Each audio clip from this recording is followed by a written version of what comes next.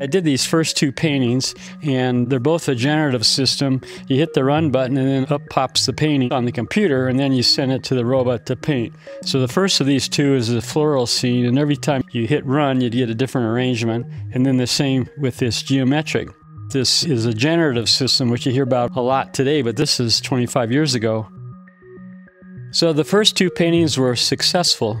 I was happy with that part of it, but there was a huge problem, one I hadn't anticipated. When you're painting in front of an easel, you don't worry about changing colors. They're all laid out in front of you, and you don't worry about washing the brush because you do that at the end. But for these paintings, I had to manually change the colors, and I had to manually wash the brush as needed. With acrylics, they dry quickly, and so you have to wash the brush periodically, else the bristles get too stiff. I built this little beeper inside the robot cabinet, and it would beep, and then I'd look on the computer screen and it'd say, okay, change color 4 to color 7. And so I said, man, this isn't going to work. I can't spend the rest of my life doing paintings, hanging around and washing the brush and changing colors and stuff. The robot part was automated, but not the whole robot work cell.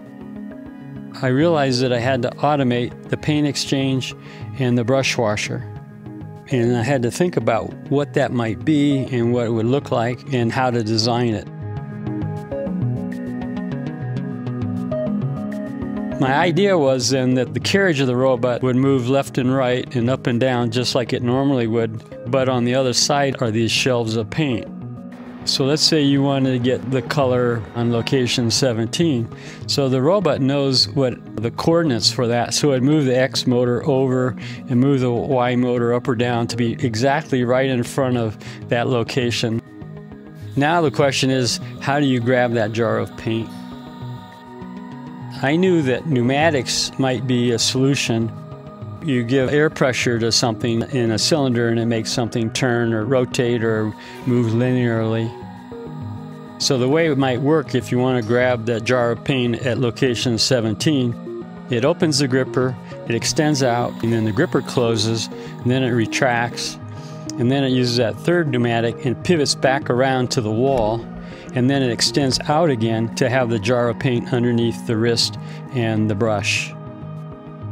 So now when you're using pneumatics, the computer controller sends signals to the control panel on the back of the robot's wall to open and close these air lines. Each airline has 60 pounds of pressure, and so those air lines then go through all these cable carriers out to where they're needed. But the computer doesn't know if you say open gripper or retract arm that it did that.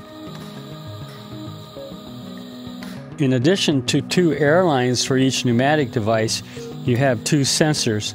So if you take, for instance, the extension arm, when it extends out, the sensor is there saying, yeah, it got there, and a signal goes back to the controller saying, yeah, I got there.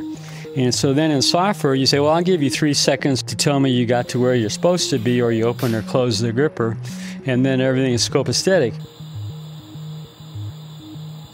What's amazing about all this pneumatics, besides it being so much fun to build and to control with all the software and the hardware and the airlines and stuff, was it worked. It worked the first time. So that's pretty amazing, because nothing ever works the first time. I guarantee it. And so it was a good day. So now there's an epilogue to this story. And if you notice, I have a clean carpet underneath Dulcinea here. And to keep it that way, I had to add one more feature. At the initial startup of the whole robotic work cell, the computer and Dulcinea don't know if there's a jar of paint left in the gripper from the last time it was running. If you look over here where the jar of paint goes, you'll see this little black sensor. And so when you first power up, it tells the system whether it's okay to go on or not.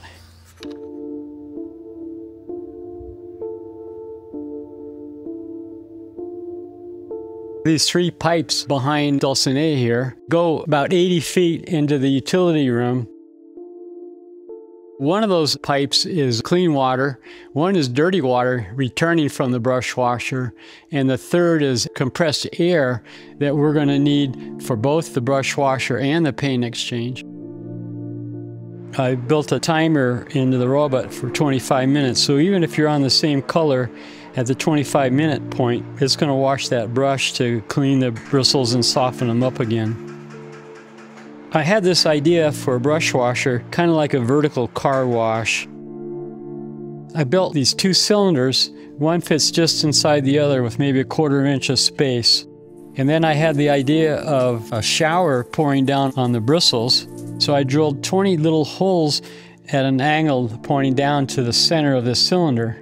And so my idea was that the brush would go up and down into the middle of where these 20 jets of water are. I put a sawhorse in front of my fence here, and I had a test panel, and I would manually turn the water on and off, and I would manually dip the brush into paint, and then manually move it up and down in the shower. And everything worked fine. And so I said, okay. So I took all the hoses and the controls and stuff and that board, and I mounted it on the back wall of the robot here, and I tried it out. And so the robot's painting away, and then it's time to clean the brush. So it cleans the brush, and then it starts painting again. And oh no, one of these problems strikes you that you weren't anticipating. The brush was not clean, and I had the old color and the new color. I had a mess on my hands here. The problem was that I was cleaning it on the outer edge of the bristles, but I wasn't cleaning it deep inside. So after crying for 2 days and thinking about it, I said, how would I clean the brush myself? I'd go over to my industrial sink, and I would squish the bristles on the bottom of the sink with the water running and squish it around and clean it that way. So then I had the idea, build this little stool inside the brush washer. Then I corrugated the surface of that like a ripple effect, so I'd be able to squish the bristles across that. The robot knows what number brush it is, and then it can look up the length of those bristles, the size of that brush, so it knows how far down it can push into the bristles without destroying the brush.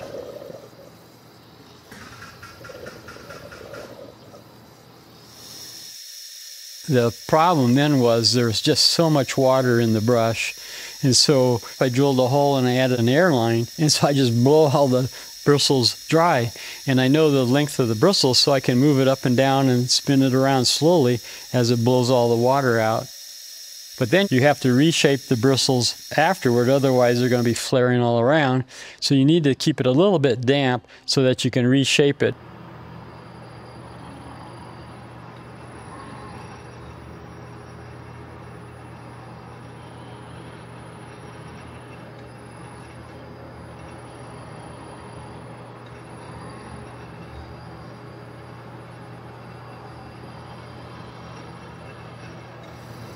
Underneath here, you can see this little black sensor, and that senses if there's water there or not. In this case, it would be dirty water.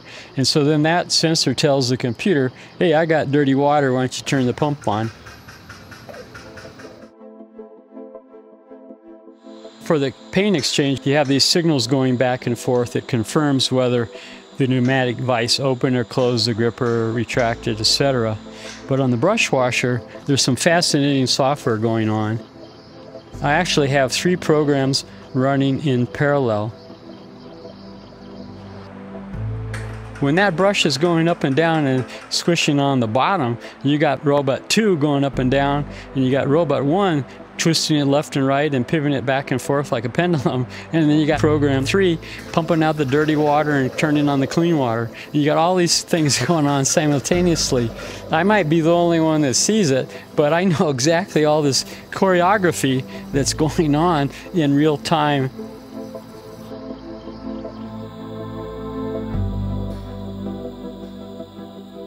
Okay, so now that the paint exchange is working and the brush washer is working and it's been tested, I was ready to create a new painting from scratch. 3,500 brush strokes, and it's exchanging all kinds of colors. I loaded all the jars of paint and I hit the run button, and I knew it was going to take quite a while for that many brush strokes. I left for the evening, and the first time ever that I had Dulcinea running unattended, and in this case, overnight. Needless to say, I was full of high anxiety and nervousness in the morning when I unlocked the door and walked into the studio. Lo and behold, There it was, success. And not only was I happy, but Dulcinea had also turned off her own power. And that just really struck me, that self-awareness. And I'd forgotten all about that. I had this one line of code at the end to turn off your power.